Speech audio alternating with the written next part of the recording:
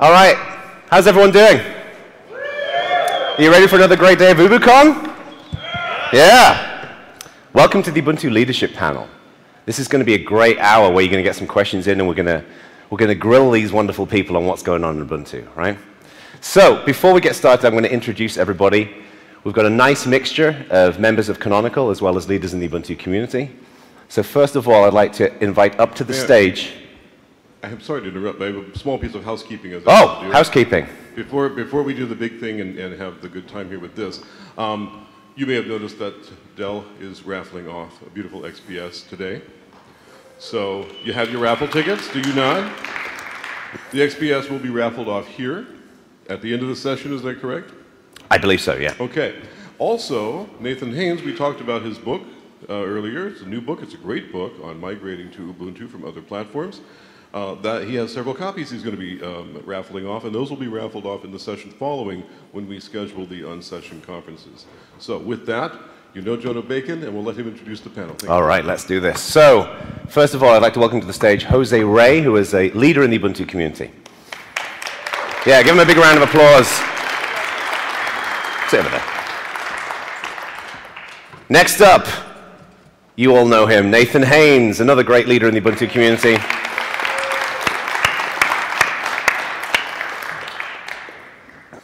We've also got Elizabeth K. Joseph, who has been around Ubuntu for a long time, a systems and automation engineer at HP Enterprise.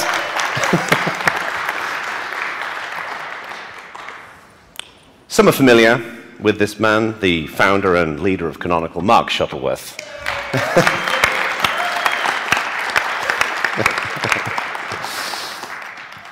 All right.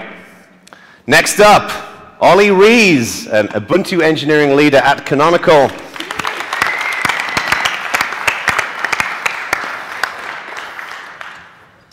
David Planella, the Ubuntu community team leader at Canonical.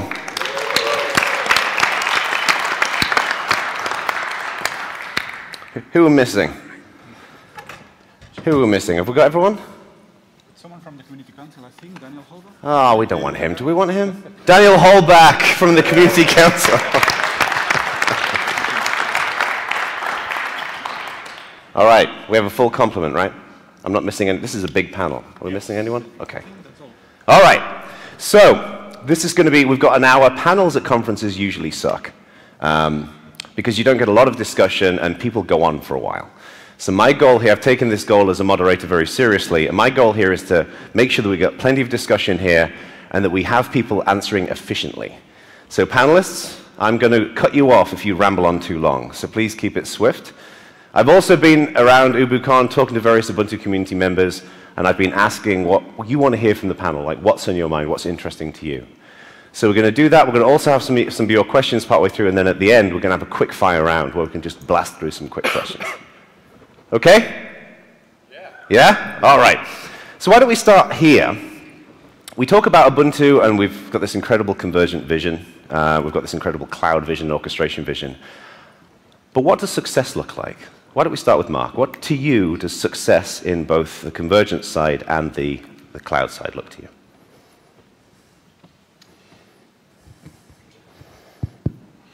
So those are two areas where I think there are waves of innovation still to be done.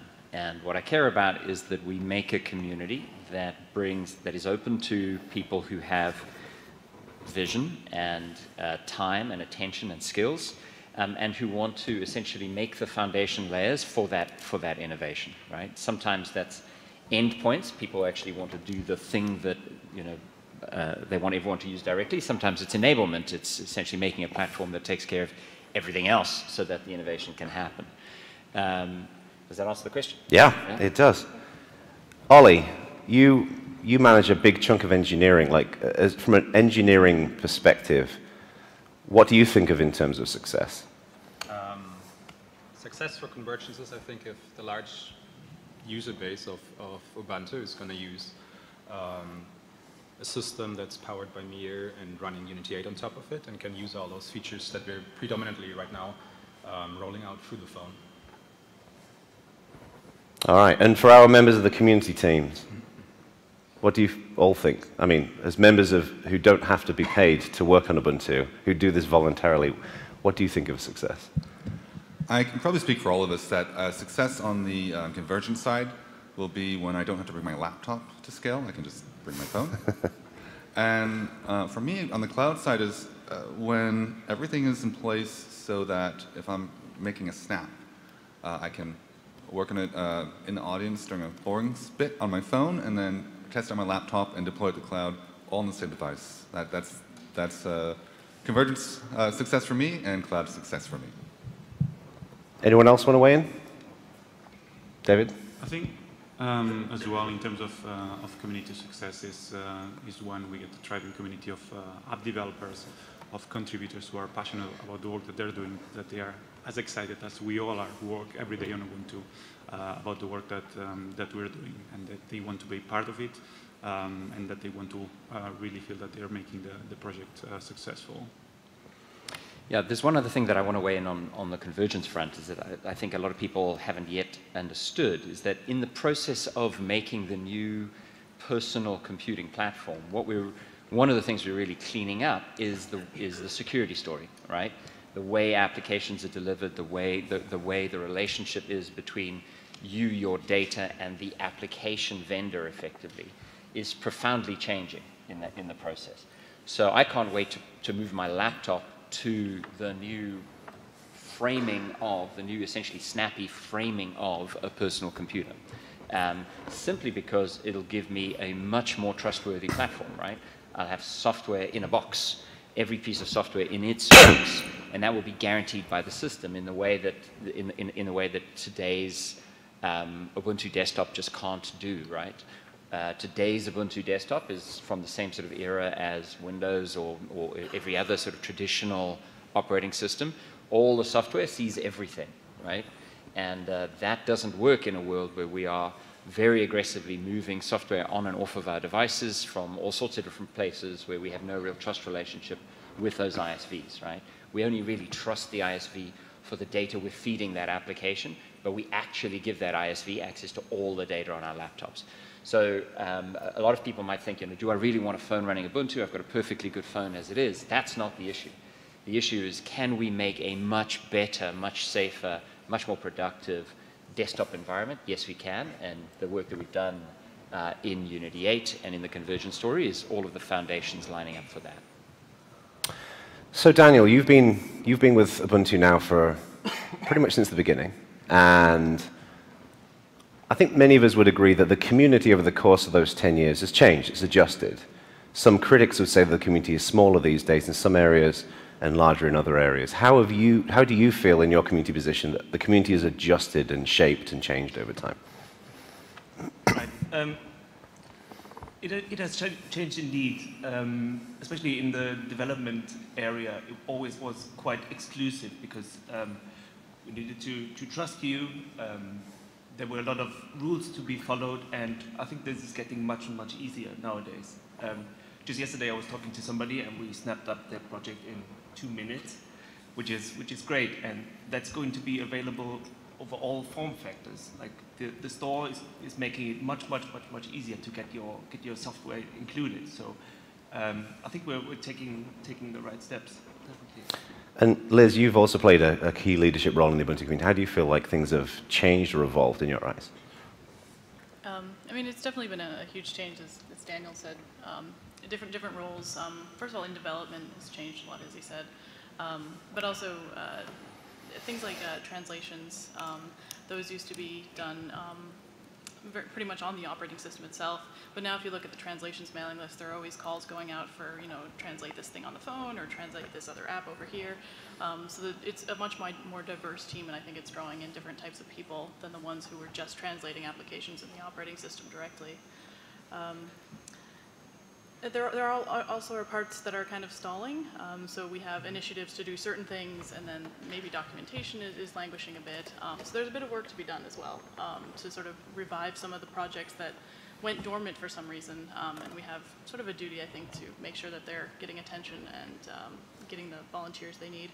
Because we've simplified development a lot, but there are other ways we can simplify documentation and other places in the project, I think. Great. And Jose, you've helped newcomers come to Ubuntu quite a lot over the years. how would you say the newcomer experience is? Because back in the early days of Ubuntu, arguably it was a lot more complicated to get involved, but these days we've got a lot of initiatives in place. How would you describe that? Yeah, so I believe 1 or 2 years ago we launched community.ubuntu.com, which is a place where you can find all the information you need to start contributing to Ubuntu. And this is something that's really helped us get new people into the community, especially because you can find everything you need to get involved with the team right ahead in just one page. And the fact that you can just join an IRC channel or subscribe to a mailing list and send yourself an email, it's pretty encouraging for others to contribute because it's completely open. So anyone can just go ahead and submit a patch. If they find something they need to fix, they just go ahead and submit a patch for that specific thing they want to fix. Or now we've got Google Code in. We are just finishing Google Code in. It's finishing next week. And we've got a lot of high school students that are getting involved with the Ubuntu community by participating with short tasks. And they are finding out that it's quite easy to contribute with translations, not actually translation, but documentation, simply fixing simple things in the code and all these things. And I think that's also a great new door to contributors. It's becoming way easier to contribute to Ubuntu in these days. Thank you. No, yeah. Oh, go ahead. I also mentioned if you go to community.ubuntu.com and if you find any problems with it, find it lacking in any way, it's all of us who maintain that site. We're just humans who already know how to do all of this stuff. So we'd really appreciate new eyes looking at that website and giving us feedback as to what we can improve and what we need to be adding to that site. Great. Now I want to throw this open to the whole panel. If for one reason to have an awkward moment where someone wants to potentially answer first, what would you all say has been the biggest accomplishment in the last 12 months and the biggest mistake? And it has to be both. You can't just pick the accomplishment, people. In the interest of honesty, transparency, frankness, we're not going to judge you all. I'll start. Yeah. All right. So I'll start with a good one. The rise of the Ubucons in our community has, I think, been the most exciting thing for me. There's been an Ubucon. There was one here last year. There's this Ubucon Summit now. There was an Ubucon, I think, in Germany, right? There was one in Florida. There was one that I went to in Lima with Jose. These are, until this one, they were completely community-run events, really, and they've been a huge, huge change in our community. That's been really good. It's been really fun being able to visit different ones and see fellow community members. This past year I was on the community council and we dealt with some problems slowly, I think. We had some issues in the Ubuntu community and it took us a long time to turn around answers to the community. It was because it was a hard problem that we were dealing with them, but we should have been quicker. Things sort of festered and that was a bad time. I don't know how we can do it better, but we have fresh blood on the community council, and I'm hoping that things will change. I want to weigh in on what Liz talked about there. So I think there's three kinds of leadership. Right? This is a leadership panel. It is indeed. And I love the idea that in Ubuntu we're giving people the opportunity to find leadership within themselves. To learn how to lead and to try to lead. It's challenging. Anyway, just so I think there's three kinds of leadership. There's stepping into sort of fairly well-defined territory and creating energy. So for example, translations. Most of the mechanisms for translations are there. And often what makes a huge difference is somebody essentially coming in and bringing energy and saying, look, here's an area where we can motivate a bunch of people, crack on. The path is well trodden. It just requires motivation and leadership to get people there. And it's amazing. You can actually see sort of waves as people come in and bring passion to an area like that. That's one kind of leadership. It's really important. And it's a fairly easy thing for people to step into because it's always non-controversial, right? There's another kind of leadership which is where you want to do something new. And so we saw a great example of this was the Ubuntu Mate initiative. Great leadership, right? Small group, strong leadership, passionate about a sort of clearly articulated idea, able to muster participation and contribution, and everybody else essentially rallies around that to enable it, right? To help square away all the points of interaction between what those guys want from Ubuntu and what everybody else needs from Ubuntu, right? And then there's the third kind of leadership, which is, it requires much more kind of wisdom, which is conflict resolution and real governance leadership, right? In open source, there's this misunderstanding about the relationship between governance and leadership. And so we see projects, huge projects, which are massively, overwhelmingly governed, but have no leadership whatsoever, right? And without naming names, they become dysfunctional, right? Because you have all this energy going in, but no real ability to kind of make decisions. What Liz is talking about was a case where we had a real need at a very senior level in the project that couldn't really come from Canonical for the ability to make real decisions about human aspects, about what's right and what's wrong, and the ability to essentially exercise judgment. And that was incredibly difficult. It is an incredibly difficult thing to do, but we have to do it. So I was very, very proud that although it took time, the community council that we had at the time eventually said, you know what, we're going to act and we're going to take steps that may be seen to be unpopular, but essentially they're about defending a way of working together inside this project. We're not going to let a strong, forceful personality kind of derail things just because they're strong and forceful, right? And that required real courage. It required real strength. Actually, Liz, I think the challenge when you have something like the Community Council, which is elected and which naturally has turnover, is that you have to keep reminding yourself to find that strength every time. You know, the new guys who come in haven't seen what you've seen, which is that actually a reluctance to act under circumstances like that isn't helpful, right? It is decisiveness and the willingness to essentially make unpopular decisions that's called for. And we have to keep reminding ourselves that that's needed. Someone like Linus in Linux obviously doesn't have to be reminded about that. He's clearly got the hang of it. And I think that's a great thing, right? That's the thing that larger, more distributed projects often struggle with. And I hope that our new CC, you know, will build on what we've done in the past. All right. I would pick up again the subject of Ubucons as something that I think everyone who's here on the table and in the audience as well are very, very passionate about. But I'm going to pick up one particular example, and it was the organization of this particular Ubucon. So we got together, a few of us here on this table as well, at past CLS, the Community Leadership Summit, a few months ago. And we had this discussion about, well, we had several discussions about leadership, but in particular, we had some discussions on the fact that we as a community, the Ubuntu community, hadn't really been getting together in big events for quite a while, which in some cases, it didn't help with some frictions that there were in some sensitive discussions. I'm particularly proud for having been part of those discussions and for having worked with all of these guys. But one thing that I have really enjoyed with working in particular with Nathan, Ries, Richard Gaskin this month in the organization of the Ubucon Summit was the fact that we, Canonical as a company, participated in this, and we worked together with volunteers to organize this event. The Ubucon at scale has been an event that's been running for 7-8 years now. And we wanted to make sure, as in Canonical, the community team, that it was not something that we just barge in and try to make it our event. This was about creating synergies, about working together to make it much bigger. And I think every one of us has learned quite a lot about this. This is something that we'll apply to build on subsequent Ubucons around the world. And also, I think this has highlighted as well the leadership in particular from Nathan and Richard in being the main organizers of the conference. I was having this conversation with Nathan a few days ago where he was saying, yeah, we've been organizing Ubucon for a while, but we could have never imagined that it would evolve to this event where some people, while I'm not at the same scale, I've been told many times this week that has this UDS feel from the past Ubuntu Developer Summits. Of course, as I say, it's not at the same scale, but I think it's a really good step in the right direction in creating these stronger bonds within the Ubuntu community, which also make us stronger as a community. Fantastic. So in the spirit of the Republican debate, you're all avoiding answering my question. Oh, sorry. Nathan, best thing in the last 12 months, worst thing in the last 12 months?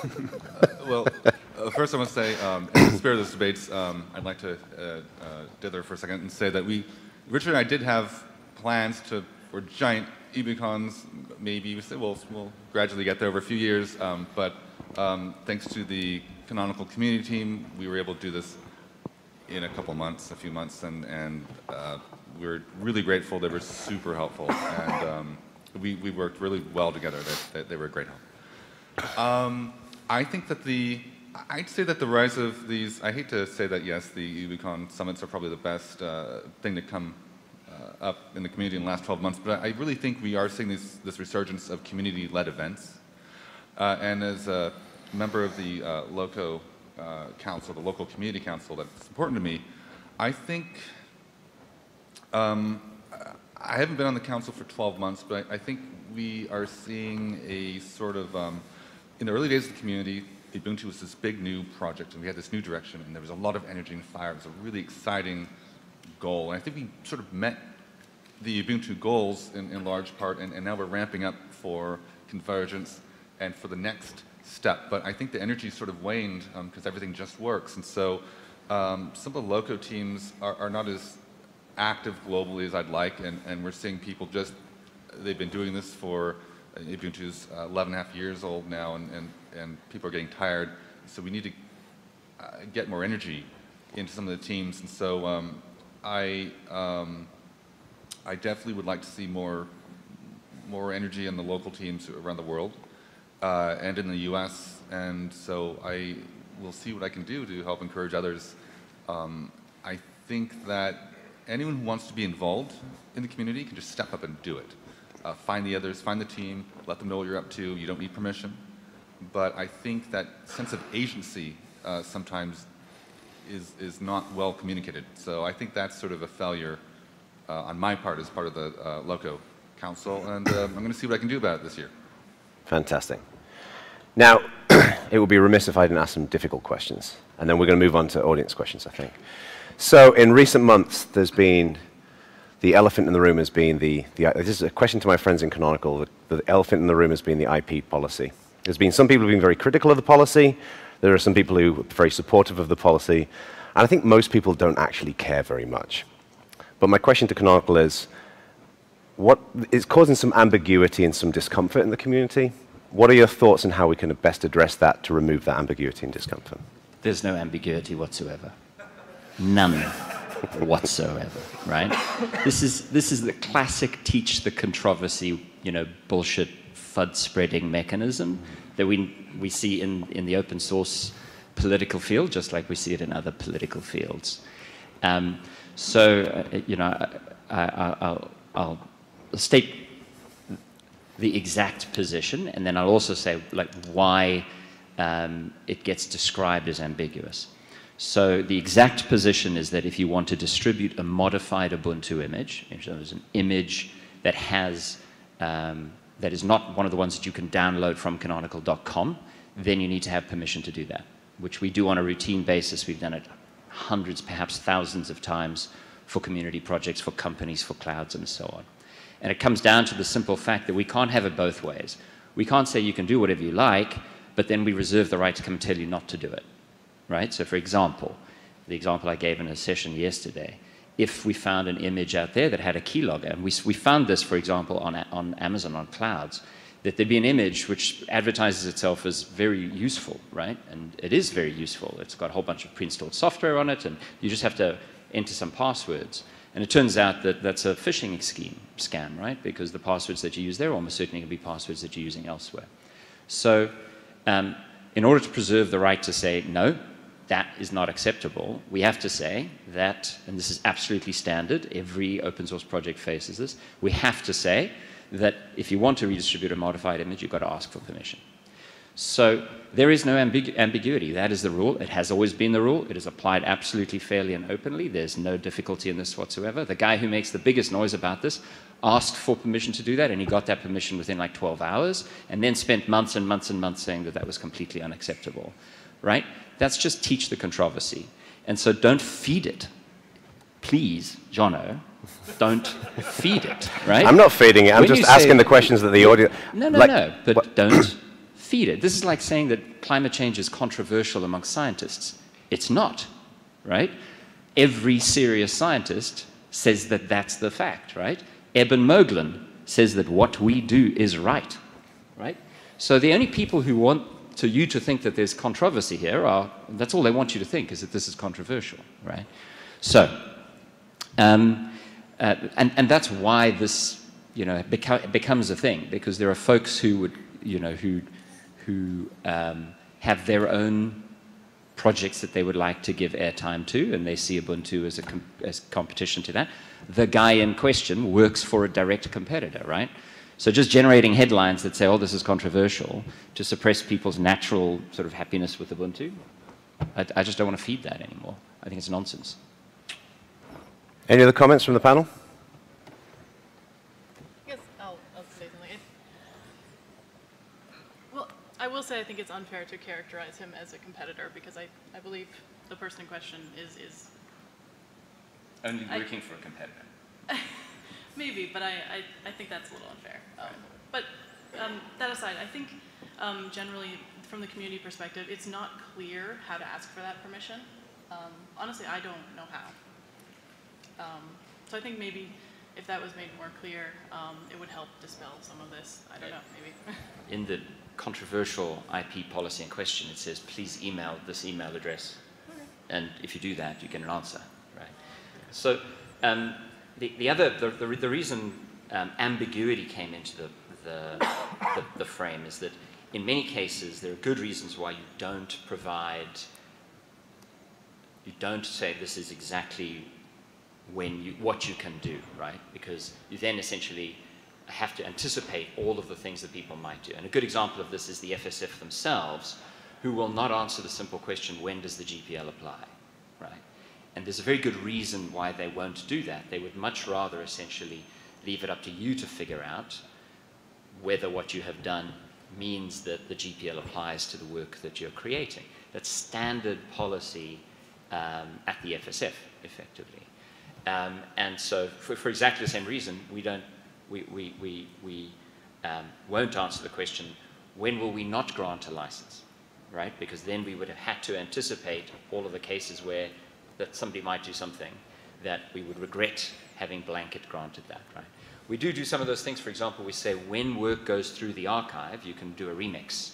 And so that has two effects. It encourages people to collaborate at the core, right? To actually do what Mate does and what others do. Come join the Ubuntu community and work in the archive. It also then allows us to have visibility on all the code that's being changed, because those remixes are built out of the archive. We see all the source code, we see the build process, we see the image build process. We can then we can very easily say that's a remix, go for it, right? So we have mechanisms which are reasonable mechanisms to give people the ability to do what they want to do. It's only, I think, a toxic angle to sort of say that the other mechanisms that we have somehow aren't suitable. Okay. Any other comments? All right, why don't we move on to some audience questions? So does anyone have any questions about any topic? You can cover whatever you want. There. If you yell your question out, and I'll repeat it for the cameras.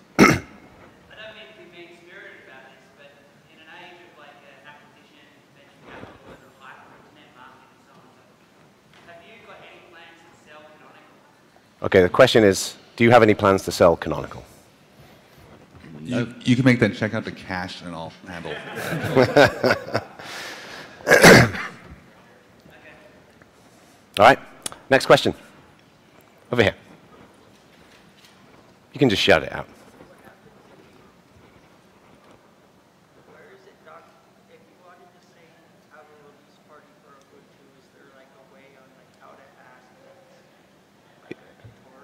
Could you say that a little louder, please? Is there like a tutorial, like if you wanted to host a community event and you're like a new LoCo team leader, is there a good place to look for documentation or stuff on that? So the question is there a good place to find documentation or guidance on how to host a LoCo event?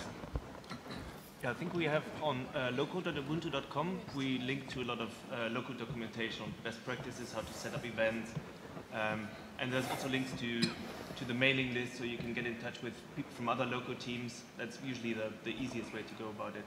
You just ask people who have experience there already. Questions? Over here. So I was part of the little explosion earlier this year.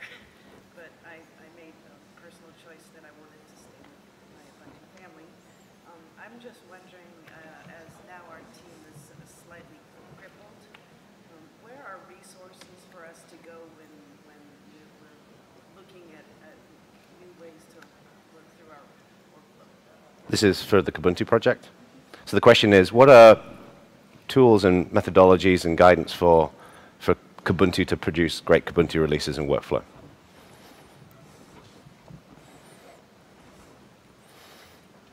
I think, sorry. I think one thing that's really good from the Ubuntu team is that it's a team that traditionally has been really collaborative with the Ubuntu team, with upstream, and this is something that perhaps in the last few months, with all discussions that have been happening, has set them a bit apart. I mean, what I would recommend is to continue talking to those leaders in the Ubuntu community that can give advice on how to best work together. Essentially, I mean, in terms of getting new contributors, there's practices that apply throughout, regardless of the project. I mean, one of I think one of the pieces of advice that I would give is to make sure that the team communicates well what they're doing. There's something that really encourages new contributors and also users to see what progress has been happening and getting them excited about the project. Having conversations with the different councils in Ubuntu as well to ask for advice as well is something that always works. But in essence, in summary, perhaps going to those leaders in the community and getting advice, I would say. I think, also, we've sort of floated, I work on Ubuntu, and we've sort of floated the idea of having a cross-flavor mailing list or IRC channel where we can all get together and share best practices. We do it sort of ad hoc right now. We all hang out in the release channel, and we all sit in different areas where we sort of pitch in on things, but there hasn't really been a collective push in the community to get us all together at the same table. And I think now that we have so many flavors, like with Mate coming in and Ubuntu GNOME and other things, it may be time that our ad hoc approach maybe isn't working quite as well anymore, and we all need to get together somewhere. So we should chat later, see if we can come up with some ideas. So a follow-up question that a few people in the community were interested in was, with all the talk about Snappy and the opportunities that Snappy brings to distributions, what do we think that Snappy could bring to distributions such as Ubuntu or Ubuntu to make it easier to build the derivative in that way? So I'll speak to that. In the design of Snappy, we've consciously factored that in so that it'd be possible to make a Snappy application that, for example, is a Ubuntu Snappy application. Snaps can essentially say that they're going to depend on the system to provide specific, we call them skills, kind of capabilities. And so you could have a snap that says, I need Ubuntu, right? Or I need KDE effectively. And then that would expect that there's a set of system services that are being provided which that snap will depend on.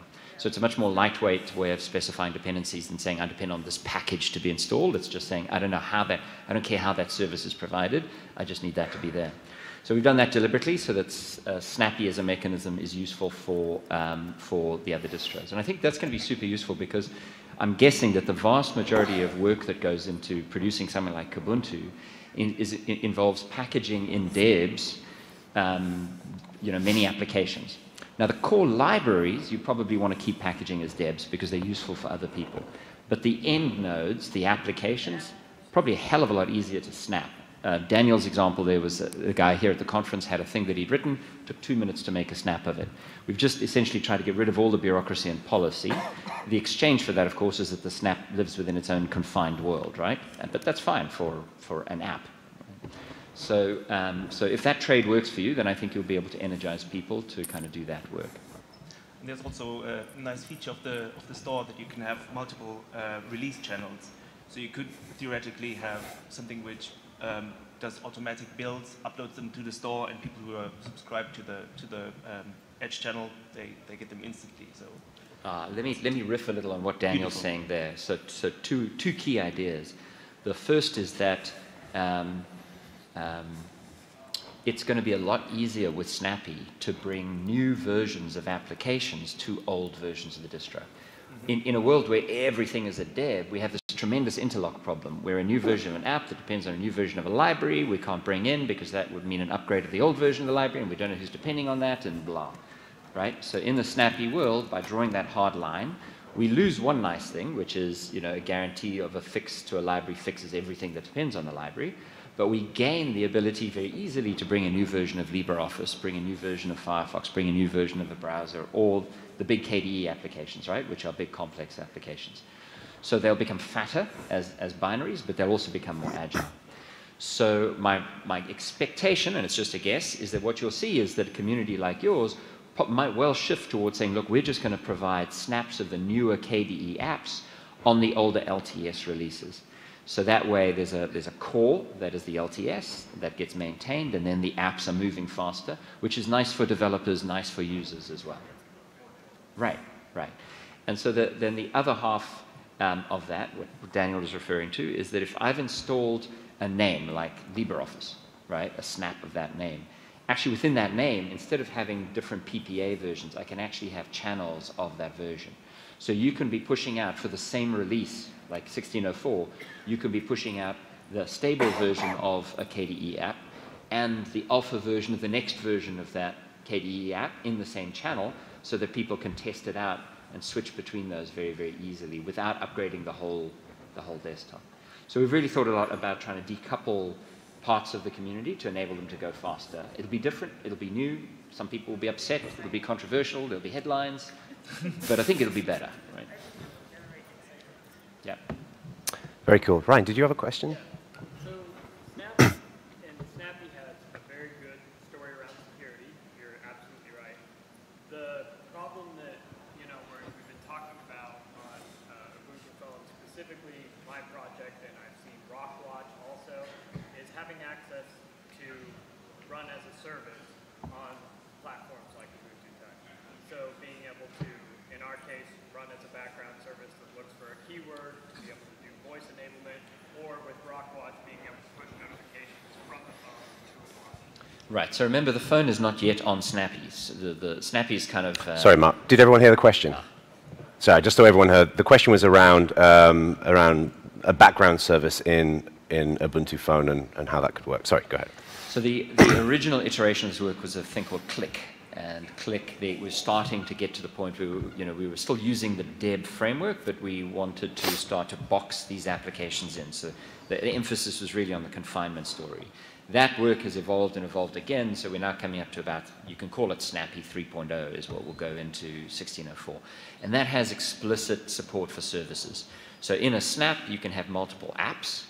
So for example, if you have a GUI application and a background service, those are two separate apps in the snap, and one of them can be described as a service so that it will be started on boot, for example. You can essentially describe the characteristics of that, and we will map that either to Upstart or Systemd or whatever is essentially starting and stopping services on the system. So that's explicitly supported in Snappy. And bear in mind, on the phone, we also have an issue about battery life in a way that we don't really have on servers or connected devices. So on the phone, the decision was taken to essentially not have stuff running in the background because we couldn't predict the impact that would have on performance or battery life. With the phone moving to Snappy, we'll have to figure out how to square that circle. But we've also gained a lot of primitives, for example, in LexD, which we'll use in Snappy. We've gained the ability to make a little container, for example, and bound the memory and GPU, CPU time allocated to it. So that's the way we might have a service that can be put in the background and know that it's going to be well behaved effectively. Down here. This is a little bit more of a technical question than a community question, but most of my time spent on Ubuntu server. Is there going to be a command line app-like application for installing Snappy packages? Does that already exist? And when dealing with applications that are Dockerized, can I still deploy those with Snappy? So the question is there going to be a command line app for installing snaps? And is there a way to deploy Dockerized applications via Snappy? Is there a way to deploy Dockerized applications via Snappy? So yes and yes. There will be a Snappy command on your normal Ubuntu Debian-based server or desktop. You'll just say Snappy install X, and X is a name like what I was describing earlier. Now, of course, if X requires capabilities or skills from the platform that you don't have. So you won't be able to install a phone application on a Wi-Fi base station, right? But assuming that there's a fit there, then you'll get that thing. And then your second question is about Docker. Yes, in fact, Docker is available on Snappy systems, and so you can say, I've got a Snap, I need Docker on the system, and then you can spin up the Docker containers. So you could do, for example, Kubernetes or something like that as a Snap if you wanted to. Yeah. All right, so we're going to move on to a quick fire section here. I've got a few questions here. I'm going to ask each of the panelists to provide a really quick single sentence response, and we'll see how many of these we can get through. All right, we'll start with Jose at the end. First question is, name someone who inspires you in the work that you do. Liz. Liz has been mentoring me since I got into the community. Great. Nathan. Well, Jono, actually, because he was always so enthusiastic. I knew early on at my first Scale 6X, that when we were at the booth, afraid, we'd never done it before. He was like, this is great, good job, keep up the good work. And I've been doing that for 8 years now. Thank you. Liz. All right, I'll say it's Richard Gaskin. He's not on the stage, but you're awesome. Mark. There was a guy called Mohandas K. Gandhi, and I thought he was pretty awesome. Ollie. It's the teams and people I work with that inspire me to come to work every day. David. All right, I'll pick someone from the Ubuntu community, but someone who's relative, or not one of the all suspects from the Ubuntu community. That's one of the core app developers, Nekalesh Ramanathan, who's brought so much positive energy, so much passion. That's been incredible working with him. Good choice. Daniel. Andrew Starbuciccio. We've worked together on the Motu team, on lots of other teams, and he was always around, always did crazy amounts of work over the weekend. It was brilliant. Great. Now we're going to start at this end, so poor Jose doesn't have to think in his feet within seconds. Second question, what is the most successful and enjoyable thing that you've experienced in this Ubucon so far? Meeting the people. That's very easy. It was just brilliant to look into the faces of everyone I met when we were in the bar and were chatting. It was just like meeting family again. David. For me, it was good to see the people talking positively about Ubucon, and seeing the attendance on the first sessions, how people were excited about this, and in particular seeing Nathan's session being really well attended, and people excited about what we're doing. Ollie. The positive vibe we see here. It's really good conversations yesterday at the party, and the little time we spent in sessions, and just see the feedback and the interaction live face to face was really good. Mark. For me, I love seeing new leaders, right? And there are quite a few folks here who I think I'd never met before, never seen in action. They're amazing people. They are bringing integrity and passion and professionalism to the things they care about in Ubuntu. And in many cases, those are things that I didn't know about. So it's great for me to see the project getting stronger, because there are people bringing things to it that I couldn't even imagine. Liz. So sort of similar to what Daniel said, getting to see people. I'm not really a very social person generally, but I've really enjoyed the social events that we've had. Getting to see people I haven't seen in years, and getting to meet new people in the community who I hadn't met before. It's really energizing. And as you mentioned during your talk yesterday, you know, there was a way the community used to be, and when you're talking about all our memories and putting up the pictures, I'm like, aw. But then we have it again. Yeah. I feel like these nights we've had together have been really never gone away. Nathan. Probably getting up here on stage to give the big kickoff and introduce Mark Shuttleworth, because Richard and I had talked very vaguely about what we were going to do and who says what part, and we came up here and ad-libbed, and we spent all these months working on this event, and getting up here and just kicking it off, and then stepping back and watching all the wonderful presenters just work their magic, which led, of course, then to the party last night, where all I had to do was see how much of the wine I could drink in the time allotted, so challenge accepted. It was great. Jose. Definitely seeing all the effort put into the conference come to action. Finally, all the months that Richard and Nathan and part of the community team has been spending in the last couple of months trying to get this done to make a great conference finally coming to life. It's just amazing, and the number of people that's here just for the conference is just outstanding. All right, next question. If you could have an unlimited set of engineering resources or people at your disposal, what would be your pet feature you'd love to see in Ubuntu? What's at the top of your wish list? Ubuntu Edge.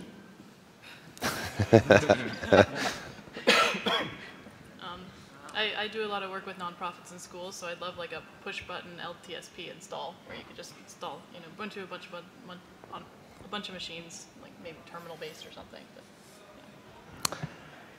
But, Mark. All the things I hoped would make it into 1604, but we'll have to wait for.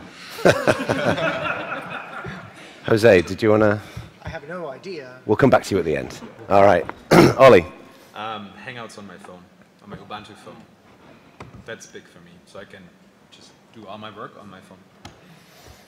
David. Sudo make sandwich. The dream is real. Daniel. I think for me it would be more of a social thing. I think it would be great if we had resources to help teams with handover, with leadership issues, like helping out there. Okay. Any thoughts, Jose? For an unlimited number of resources, I would say just fix all the bugs we have in Launchpad. No, cancel it. He also means Ubuntu Edge. 2 votes. All right. Final question in the quickfire. Daniel, what is one of your favorite memories as part of the Ubuntu project so far? I know this is a tough one. What I really enjoyed was the party we had in Prague. It was just amazing. We had the Ubuntu All-Stars play.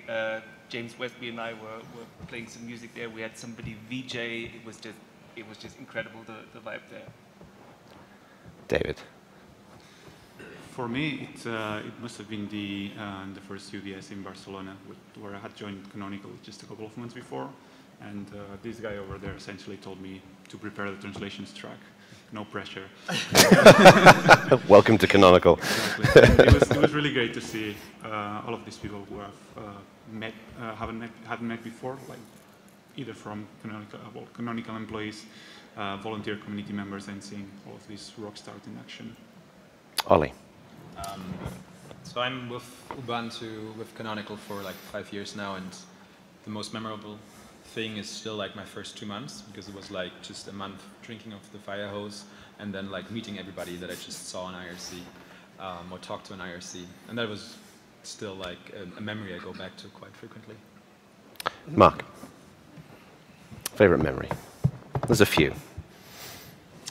So the very first time I hosted what was then called the SSDS, the Super Secret Debian Startup, in my house in London. It was the first time I met all of these amazing DDs.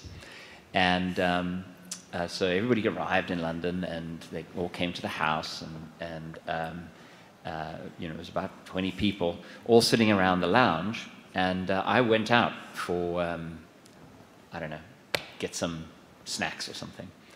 And when I came back into the house, I kind of came through, and it was this eerie silence.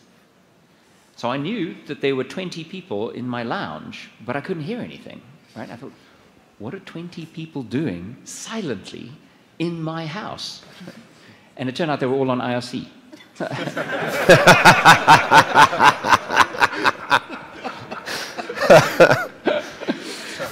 Good memory.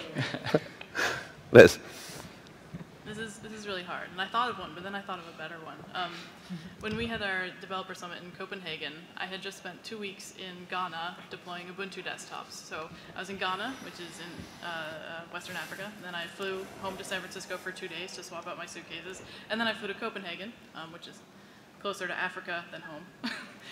It was really crazy, and I did a lightning talk during the UDS. And then afterwards, for the entire UDS, people were coming up and talking to me about deployments they'd done in Africa, outreach they'd been doing in their organizations, recycling programs that they've been working with, because I talked a lot about that in my talk. So it was like an entire week of like all this stuff coming together. I was jet-lagged and tired, but I was so excited because we were so many people I didn't even know were working on similar things that I was. Nathan. My favorite memory keeps getting renewed. It was the realization that the Ubuntu community the entire project is a meritocracy. It's a duocracy. So when I first showed up at Scale, Jono was there to encourage us. when I wanted to complain about some branding issues. Mark had some time for me yesterday. When I wanted to talk in the community Q&A every Tuesday on Hangouts on YouTube, I was invited in and jumped in, and they weren't humoring me.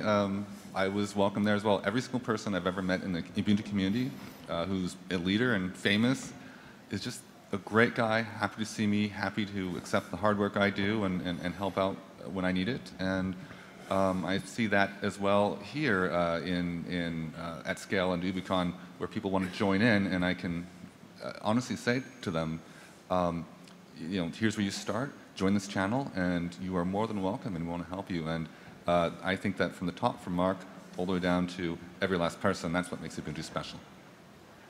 Jose. I will always remember UDSR and everything that went around it. It was just so fun, and it was a great experience. All right, so just wrapping up, this has been the Ubuntu leadership panel, and I think it would be remiss if we didn't finish off with some final words from arguably the top of the tree of the Ubuntu world. So, Mark, final thoughts. Maybe the bottom of the well, depending on perspective. So I thought I'd talk a little bit about aging gracefully. Because we, as a project, are now headed for 12 years old, right? And we, as a bunch of people, are substantially older. Nature had partially balding in mind for me. As you can see, I've gone with yippee-ki-yay motherfucker bald instead, right? The truth is you can't avoid time, and you can't avoid change, right? And so I enjoy reminiscing, but we're not going to have wild parties in Copenhagen again. You know, it would be weird to a certain extent, right? We were founded at a time when there was only one platform and nobody had any choice in their use of that platform. That is just not an issue anymore, right? And so to a certain extent, it's really dangerous, I think, to sort of wish for things to be where they were, because the issues have changed. We have changed, right? Here's what I think won't change, that smart, amazing people are going to want to strike out into the unknown, and they're going to want free software as the foundation for doing that. That was true for me in 2004. That's why I started Ubuntu, right? It was the thing that I could do without me having to figure out which of those smart people I should send money to. I could essentially gather a bunch of other passionate people and enable all of those smart people to just do what they do. And they could do that equally, whether they came from Ghana, thank you for doing that, or whether they came from Southern California, right? So to me, that's never going to change. And there is always the opportunity for us to essentially be that foundational story for innovation. If we want puppy energy, which is lovely, I love that energy, right? That kind of stop at nothing, get it done, kill the bad guy, win the world, get the girl, whatever your analogy is. If we want that energy, then we also have to keep looking at the next wave of what's interesting and difficult and challenging, right? AI in your basement, or convergence devices, or anything that someone in this community might see as the next thing. And we really have to work hard to open up the possibility for that. And here's the challenge, right? People will assume things about us, which makes it harder for us to do new things, right? So because we are, when we started, we said, hey, all of Linux on one CD. And that was a kind of laughable idea, right? It was a crazy idea in a world where every distro was trying to compete to have 14 CDs, 15 CDs, right? We went with one CD, right? That was a crazy idea, but it worked, right? And now the challenge is we are much at risk of making our own lives difficult for taking that next controversial step, right? If we came up now with the equivalent of let's do it all on one CD, half of the criticism of that idea would be internal, would be us unsure about whether we can do that, right? Think how kind of challenging that is. That's middle age, right?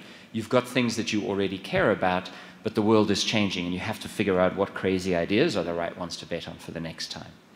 So, you know, I can't promise that I can always spot the right crazy idea, but I will promise that I'm not afraid of those, and we shouldn't be afraid of those, and I've got the back of any leader at Ubuntu who wants to go out and do things differently.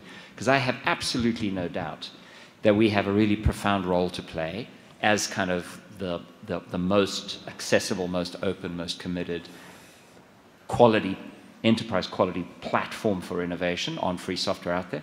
I'm committed that we essentially be that foundational layer for that next stuff. So, sorry, that was a bit of a ramble, but first, those memories are super important. That energy is super important.